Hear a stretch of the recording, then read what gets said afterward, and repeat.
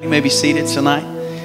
You know, as we get started, I just want to have a little bit of fun tonight. Anybody in this place would consider yourself to be a water connoisseur?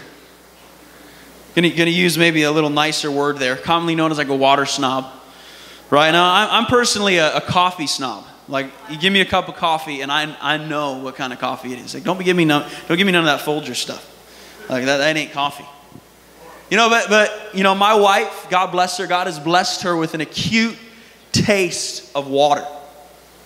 She can tell if you give her a bottle of Dasani versus say a bottle of Smart Water or Fiji water. It's her favorite. She can tell what it is just by the taste of the water, right? And I know some of you here probably like that. Me, all I care about is that it's wet, right? All I care about is that it works. It quenches my thirst. It's water, and water's water, in my opinion. However, there was a time where I was very particular about the temperature of my water. All right, now I know you guys are looking at me weird. Like, I was one of those kind of guys that's like, I want my water 72.5 degrees Fahrenheit. Like, that wasn't me, but no joke. I'd literally walk into 7-Eleven, and I would be like, do you have room temperature water? And the lady behind the counter would be like, wait, what? It's like, we put it in the fridge for a reason. Like, people drink cold water. I'm like, no, do you have room temperature water? Now, I know that sounds snobbish, but those of you that sing, try singing after drinking cold water. It doesn't work. There was one time, you know, I'd singing my lungs out, leading worship, and God bless this usher, man of God, brought me some water because I was thirsty and I needed it, and I tanked it. The problem was it was cold. Choked me up. I think I hurt my vocal cords. It's crazy how that works. So I would go and I'd say, do you have room temperature water? Because that was important to me at that time. Now, what's interesting is that in this verse, Jesus comes to the church of Laodicea. He speaks through John, and he says, write this to the church, that you're lukewarm. You're like lukewarm water. Now, to us, warm water, cold water, Dasani, Aquafina, like, it's water. It's the same thing. But there's something unique about this city that Jesus was writing to. One of the unique things about the city of Laodicea is that surrounding the city, there were two other cities that both had natural springs of water.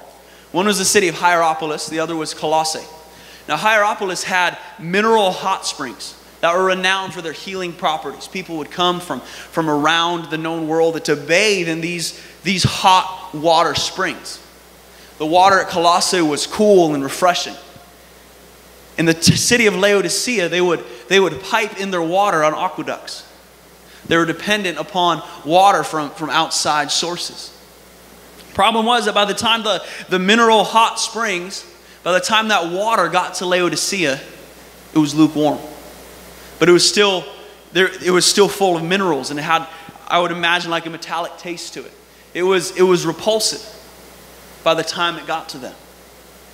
I almost liken it to, I don't know if you've ever been to the beach and you know you're dying of thirst and you forgot to bring water, but then you look in your car and you find a bottle of water that's been sitting there for 2 weeks, and because you don't have any other option, you drink it, and it just tastes disgusting. Because you're dying of thirst, you force yourself to drink it. If you're thirsty enough, if you're not, I mean, there's been times where it's thirsty. I'm not drinking this. I almost imagine that it was like that. By the time this water got to them, they didn't want anything to do with it. It was nauseating. It was repulsive. Jesus said, that's what you're like. Because the water is lukewarm. Something I don't want to have anything to do with. I want to read this verse one more time with that in mind. He said, I know your works, that you're neither cold nor hot. I could wish that you were cold or hot, so that because you are lukewarm and neither cold nor hot, I will vomit you out of my mouth. Now, funny story. Anybody either have a kid or was a kid at one point in your life that you just would blurt out the answers to everything? Like the whole raise your hand, wait to be called on, like that just wasn't you? That was me. And I'm probably still kind of like that, but God's helping me. I'm getting better. Learning how to color inside the lines. It's awesome. But I remember I was sitting in church as I was probably about 5 years old. And the pastor, he was preaching out of the same text. And he said, does God want us to be hot? Does God want us to be cold? Or does God want us to be lukewarm? I imagine he was speaking rhetorically. He probably didn't expect anyone to answer him. But as a young 5-year-old, I'm sitting there and I'm just thinking logically, well, hot water, like, ouch, that hurts. Like, I don't want that. Cold water, I don't like that either. It's burr. But lukewarm is just right. Just like Goldilocks and the Three Bears. And then to top it all off, Luke was a guy in the Bible. So I was like, obviously, this is it. So with all confidence, I shouted out, lukewarm, in the middle of the church. Somebody else, Andrew, quiet. Pretty sure I embarrassed him. He probably turned red or something. I don't know. But contrary to what I thought at 5 years old, Jesus does not want a lukewarm church. Jesus does not want a lukewarm Christian. So I want to ask yourselves this question today is what does that even mean? What does it mean to be hot? What does it mean to be cold? What does it mean to be lukewarm? Well, I think the first two are quite easy to answer. A Christian that we would consider hot or on fire is someone that is just that. They're passionate about the Lord. They love Jesus with all their heart. They love being in the house of God. They love reading the Word. They're on fire for Jesus. They love Him with every fiber of their being. A cold person would be somebody that's the exact opposite. They're indifferent to the things of God. You know, God's not really their thing. They don't really care about church. They're just worldly. And lukewarm would be anything that's in the middle. Now, this is a scary thought, because I would be lying to you if I told you that every morning Pastor Andrew wakes up and he is on fire for the Lord. I'm just being honest. Maybe you're like that. If that's you, please come take the microphone, right? You have more right to preach than I do. There's some mornings I wake up and I'm like, yes, I want to pray. There's other mornings I wake up, especially after a late night, and I'm like, Jesus, I really want to sleep. Right? I really want to be doing something else right now. I'd rather, get a couple extra Z's than spend some time praying or spend some time reading the Bible. It's real, right? We all experience that. We're not all 100% on fire every day of our life. And even if you were to ask anyone on the street, even like, would you prefer to be passionate and successful, or would you prefer to be mediocre? Every single person you would talk to, if they're in the right mind, would tell you that they want to be successful, that they want to be passionate, that they want to succeed, that they want to excel, that they want to be better than they are today. Nobody strives for mediocrity. As a believer, no one strives to be so-so and in the middle with their relationship with the Lord. Nobody makes that their goal, to be lukewarm. However, without intentionality, without an attitude that, God, I desire to be passionate for you, I desire to be on fire for you. If we don't make it a point to be on fire for the Lord, lukewarmness, mediocrity is just kind of what happens. It's just kind of the natural gravitational pull of our life. It's towards this place of mediocrity where, we still love God, we still claim the name of Christ, we're still a Christian, we're still saved, but we're not in love with Jesus. We're not on fire for the Lord. We're not zealous for the things of God. And now the next question that needs to be asked is how in the world does that happen? How did the church of Laodicea become lukewarm in the first place? What was the issue that they struggled with? Well, one of the things that's very interesting about the city of Laodicea is that they were one of the most affluent, one of the most wealthy cities of the ancient world. In fact, they were so well off that in 60 AD they were destroyed by an earthquake and they're able to rebuild themselves without aid from the Roman Empire. They actually refused it. They said, we don't want it. We're self-sufficient. We can handle this ourselves. And it was a notable thing in history that this city was destroyed. But they were wealthy enough, that they were self-sufficient enough to rebuild themselves. As Americans, we pride ourselves in self-sufficiency. I think anyone living in the 21st century, that's something that we strive for.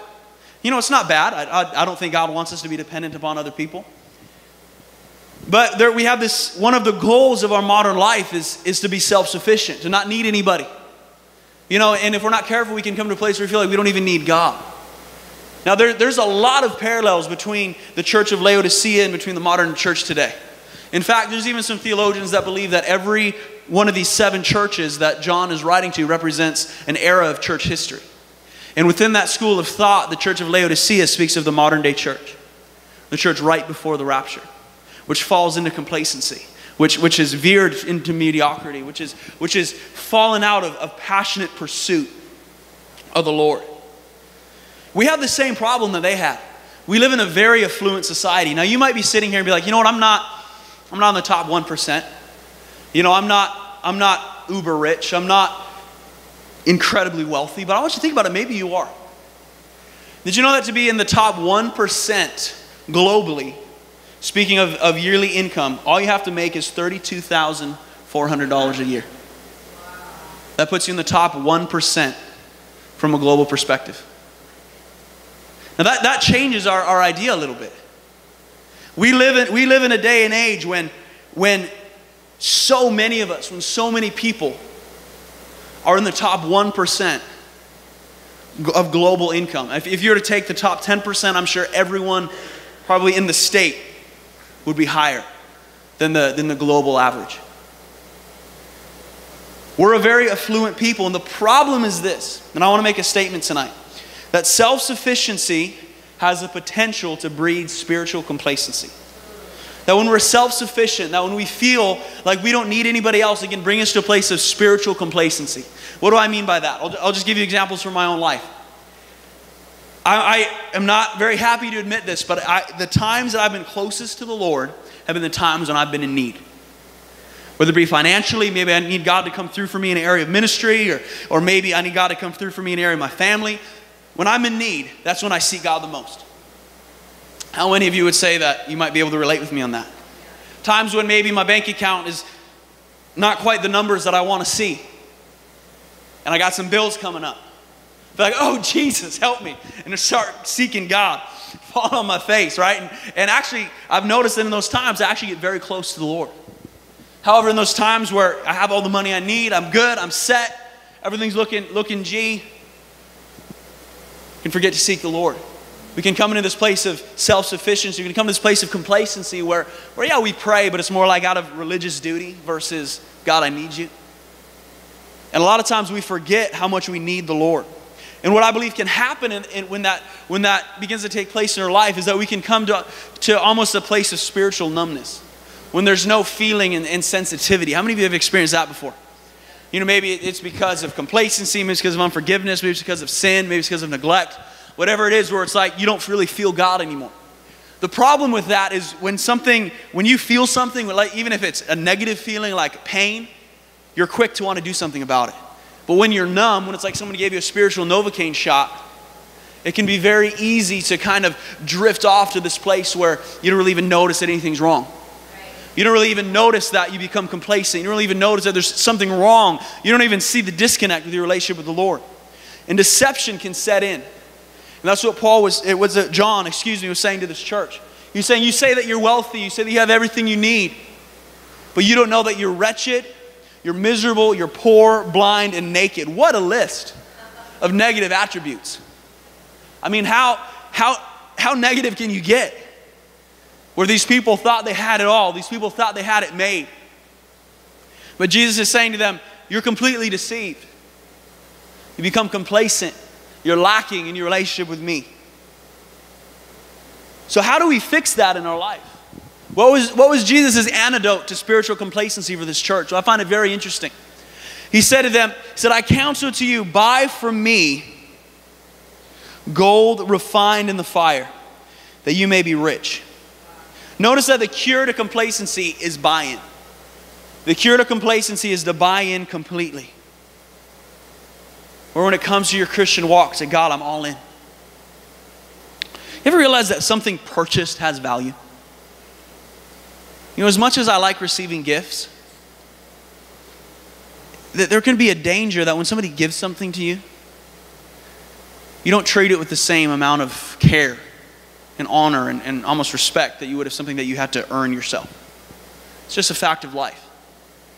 You know, when you have to work hard to earn something, even when you set a goal, and every time you see that object that you set a goal and you worked hard to get to, you see all the hours you put into it. Maybe you're saving up for a car, saving up for a house, saving up for anything else. You finally get it, you finally move in, boy, do you appreciate it. It even applies to relationships. You know, you invest in a relationship, especially like if you're in the dating scene and you're just doing everything you can to try to impress this girl or try to impress this guy or try to win somebody's heart. Man, I tell you what, you value that.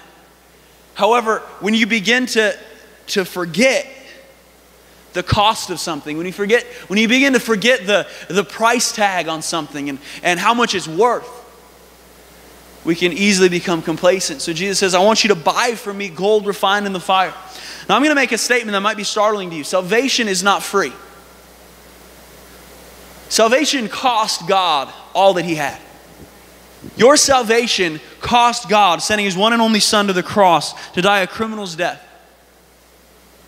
It cost God everything. That's how valuable you are to the Lord. That Jesus would die on the cross, rise from the dead, go through everything that he did so you could have a relationship with God. That's how much you value to God. That's how much you matter to God. But in the same way that we were not free for the Lord, a relationship with God isn't really free either. I want you to think about even just our human relationships, like your husband or your wife, or even a close friend. Now obviously we don't look at it in the terms of buying something or paying for a relationship. But if you really care about something, you're going to be willing to pay a price for that. I remember when I wanted to propose to my wife, I spent a lot of money on a ring. I spent a lot of money on a wedding. Now, did I sit there with my calculator and my spreadsheet and be like, is this a good investment? No. Who cares, right? I love the girl. I'm gonna spend everything I can afford and then some. Because I want to please her. I want to bless her because I love this person. It's the same way with God. There's times where we're going to have to count the cost, and we're going to realize that we're giving things up in our life so that we can be close to him. Just like Pastor Shannon was saying tonight, that we're making room for him. We're going to do that in our life. You know what causes a lot of marriages to fail? It's when someone starts taking their spouse for granted. You know, that spouse is always there. They're never going to go anywhere. No matter what happens, they're just there. Little does that person know that the reason they're there is because they love them and because they're committed to them. But it can be easy when something is static, when something doesn't change, to take it for granted and just think, oh, it'll just always be there. If it's possible to do that with a spouse, or if it's possible to do that with a close friend, take a meaningful relationship for granted and forget the value, how possible do you think it is to do that with the Lord? You know, Christ is the closest friend that we'll ever have. He's the friend that sticks closer than a brother. He is always there. You know, David even says in the Psalms, like, God, if I climb the highest mountain, you're there. If I descend to the depths of the earth, you're there. He's always there. When we sin, he forgives us. When we repent. However, how many of you know that just because God forgave you for something yesterday does not mean that you should intend to do the exact same thing tomorrow? Just because he'll forgive you again. Doesn't mean that we should take that relationship for granted. Just because he's going to love you whether or not you pray, and just because he's going to love you whether or not you read your Bible, doesn't mean that it lets us off the hook and we don't do those things. If anything, it should make us want to do those things even more. If anything, because his love for us is steadfast and we're secure in him, it should make us desire him even more. It should make us want to spend even more time with him. It should make us realize the value of that relationship even more. However, that there is a danger when something is unchanging, when something or someone is so faithful towards us, to slowly begin to take that relationship for granted. Slowly begin to take that person for granted. And God forbid that we do that with him. God forbid that we take our relationship with him for granted. You know what a relationship with the Lord costs? It costs your heart. It costs all of you. There's a parable in the Gospels. It's known as the parable of the pearl of great price. Where this merchant, he finds a costly pearl.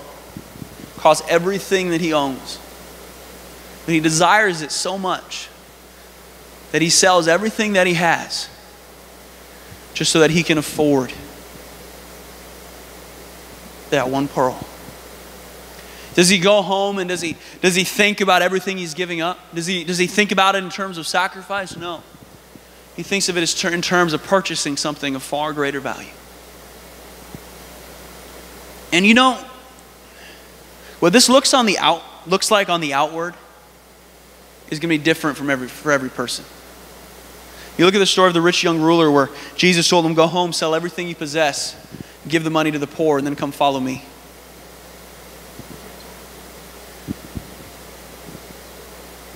Jesus didn't say that to everybody. But he said it to that one person.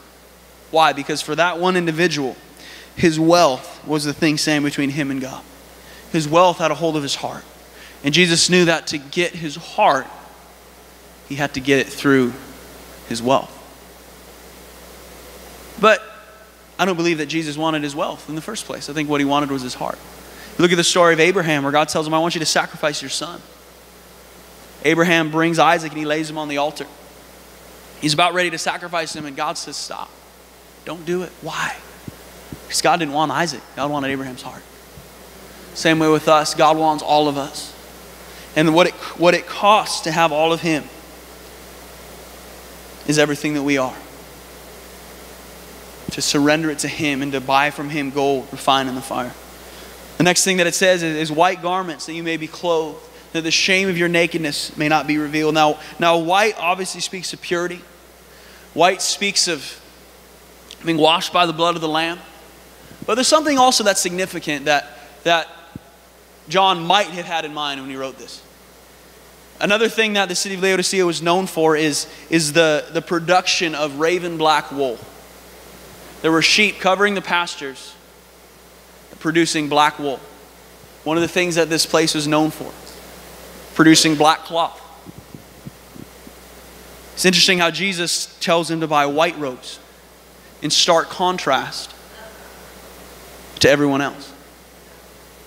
Now, what can we draw from this? Now, I'm not someone that believes that as a Christian you should be weird, that you should be odd, that people should look at you and be, oh, that person's a Christian. Right? I don't think that's what God had in mind when he told us to be a peculiar people.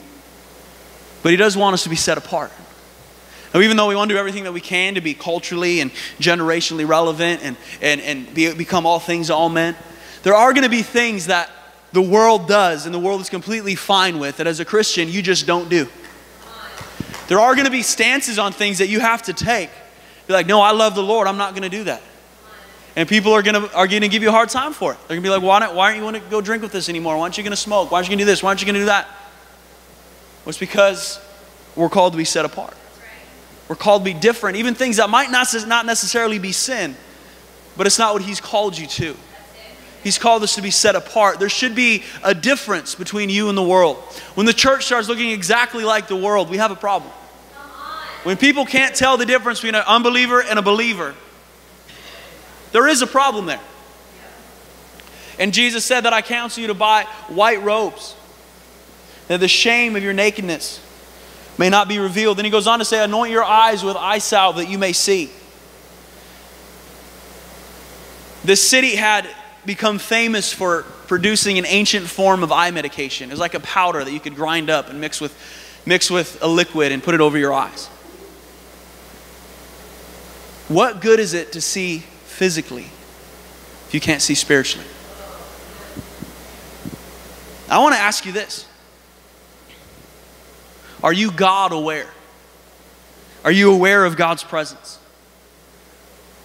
Or are you more aware of the other things of life? Now, once again, I'm not advocating that you become one of those people where there's like a demon hiding under every rock. You turn every conversation spiritual, right? That's not what we're advocating. It's like, man, did you see that cloud? Like, God's speaking to me. It's like, oh, great, good for you. Get away from me, you're weird. I don't really think that's what he's speaking about.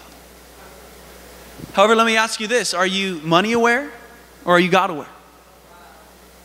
Are you him or her aware or are you more God aware? Are you problem aware or are you God aware? God wants us to open our eyes spiritually. God wants us to be able to see. God wants us to be able to see him. And I believe that by his Spirit, He's able to open our spiritual eyes.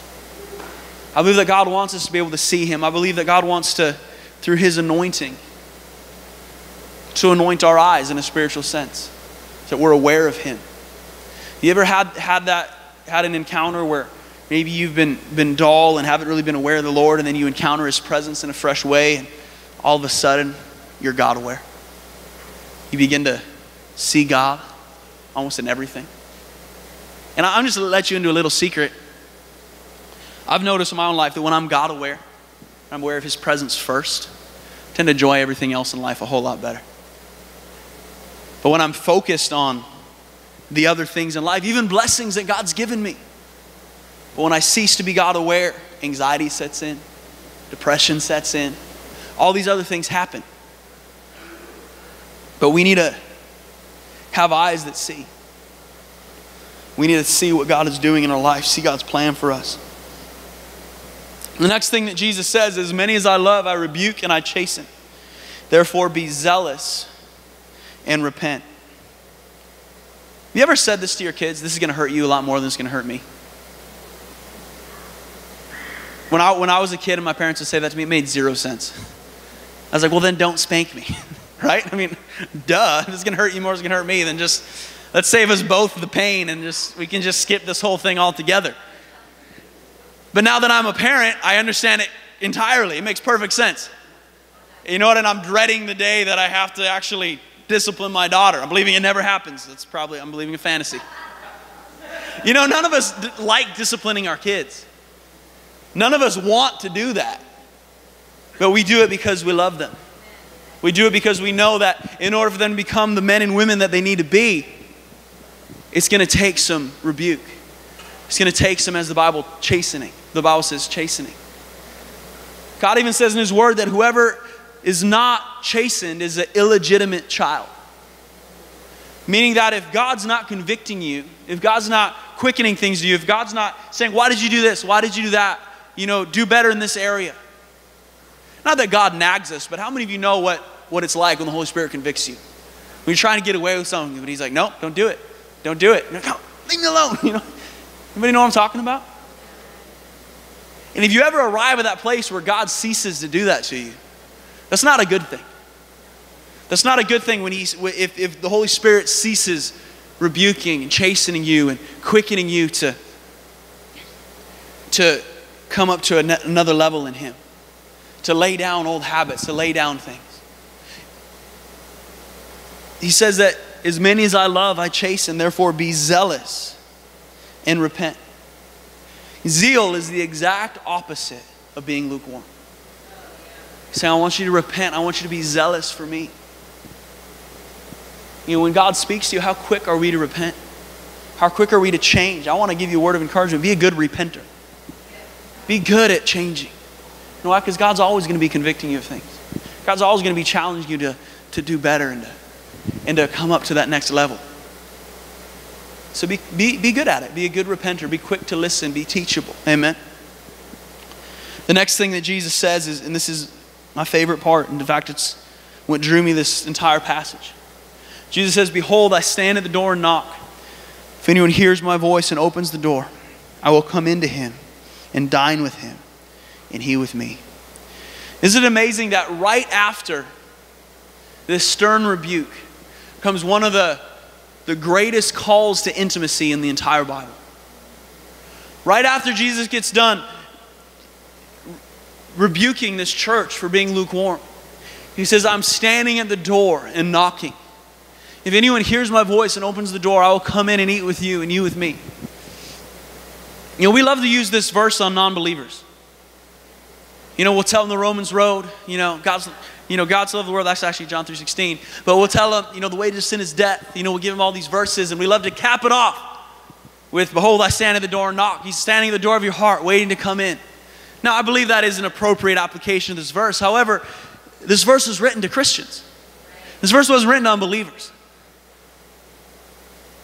And I believe that just like in that day, I believe that Jesus is standing at the door of our heart, and He's knocking.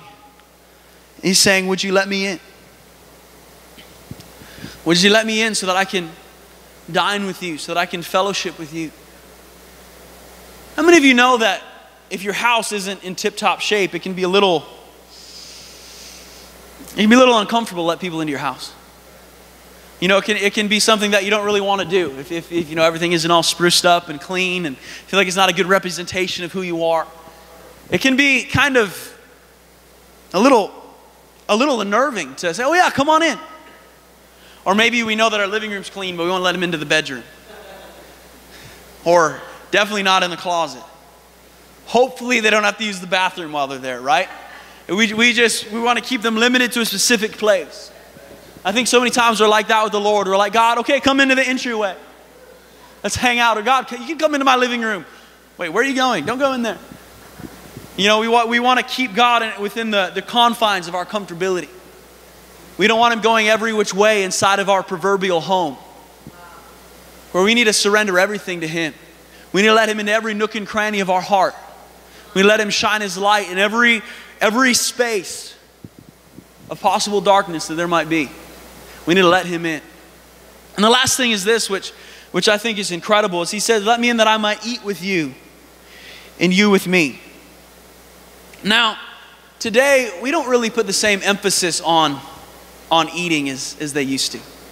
You know, there's entire industries with the focus and the goal of eating quickly and eating on the go, right? You know, we can just go grab a burger so quickly and just eat it while we're driving. You know, my ideal breakfast is something that I can eat on the way to work. But back in the time when this was written, almost even a generation ago, mealtime was something extremely important, where you'd sit around the table and you'd fellowship and you'd share your heart. In fact, the Apostle Paul even said that you shouldn't even eat with somebody that claims to be a believer but is living in sin. Why? Because when you eat with somebody, you share your soul. And John, writing this book, who Jesus used to communicate this to the church of Laodicea, knew what it was like to eat with Jesus. You look at the Last Supper, the Bible says that He was reclined on Jesus' side. I mean, that's kind of imagery that nowadays, that'd be a little strange. But back within that cultural context, He just wanted to be as close to Jesus as He possibly could. He just wanted to fellowship with Him, be close to Him, and dine with Him. And Jesus is saying, would you let me in, that I might have that relationship with you, that I might have that intimacy with you. Finally, Jesus says this, and I want to close with this, if the band, the worship team could come back up. It says, to him who overcomes, I will grant to sit with me on my throne, as I also overcame and sat down with my Father on His throne. He who has an ear to hear, let him hear what the Spirit says to the churches. What an invitation to sit with Christ at His throne. That speaks of intimacy and authority. The Bible calls us joint heirs with Christ, sons of God, daughters of God, if you're a girl. We're His children, but not in a general sense as where the whole world is, you know, God's children, God's offspring. It's in a personal sense. It's in an authoritative sense, where a son was someone that would inherit from the Father, would inherit the name, would inherit the blessing and the possessions of the Father. It's in a direct sense, where He's called us to sit with Him on His throne if we overcome. Now, this charge that Jesus gave to the church was not easy. To give up things in their life so that they could be closer to Him. To give up those things that might be standing in the way of intimacy with the Lord, or standing in the way of being as close to Him as they possibly could. To let go of those things in their life, to go all in completely, to be different than the world surrounding them. It was not an easy charge. But Jesus said, to him who overcomes, you'll sit with me. You'll be with me. You know, we live in a day and age where if something's not easy, we think something's wrong. We think that if something doesn't just fall into our lap, that it must not be the right thing for us. We think that if we actually have to work hard for something, that we should just find what we need elsewhere. But Jesus is saying, I've called you to overcome. I've called you to press through those things in your life. Maybe it's a temptation. Maybe it's a sin that's separating you from deeper intimacy with the Lord. God's calling you to overcome. God's calling you to overcome that temptation. God's calling you to overcome that lust or that greed or even just that distraction that's in the way. It says, to him that overcomes, I will grant to sit with me on my throne, just as I overcame and sat down with my Father on his throne. There is so much that God has for us, church. There is so much that he has in store. And the things of the world, as enticing as they seem to be, fail by far in comparison to everything that he has for us. I want to read this verse as I close. Philippians chapter 3, verse 7. You can almost say this, that where the church of Laodicea got it wrong, Paul got it right. And I want to read this verse to you. It says, Philippians chapter 3, verse 7. Where things were gained to me, these I've counted loss for Christ.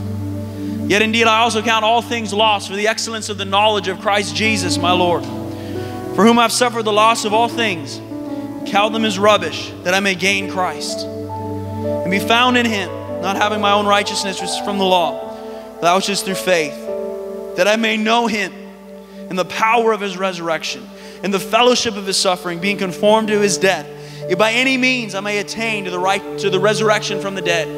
Now hear this, now that I've already attained, I'm already perfected, but I press on, that I may lay hold on that for which Christ Jesus has also laid hold of me. Brethren, I do not count myself to have apprehended, but one thing I do, forgetting those things which are behind, and reaching forward to the things that are ahead, I press toward the goal of the prize of the upward call of God in Christ Jesus. Keep in mind who wrote this. This is the Apostle Paul. By the time he wrote this letter, he'd already written most of the New Testament. He'd already preached the gospel in countless cities and built churches and raised up pastors. This man probably did more for God than any other human being that ever lived. And he gets to this point in his life and he says, I'm not there yet. There's still more of God that I want. I still need to sell out more to the Lord. And I want to submit to you that if the Apostle Paul wasn't there yet, if the Apostle Paul could go to a place of deeper intimacy with the Lord, of greater fruitfulness for God, if he was willing to forget the former things and press on to what lay ahead, how much more can we come to a place where we say, God, I want more of you. God, I'm not satisfied with where I'm at right now. God, I'm not satisfied with the relationship with you that I have. God, I want you to use me more. God, I want to be closer to you. God, I want to know you. God, I want to be more intimate with you. I want to spend more time with you. I want to let you in to every corner of my heart.